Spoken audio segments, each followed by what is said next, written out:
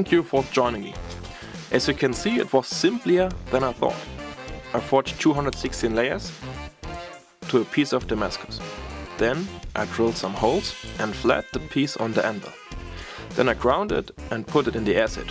And here is the result. But what should I build from it? I don't know. Write it in the comments. Thanks for joining me and see you in the next video.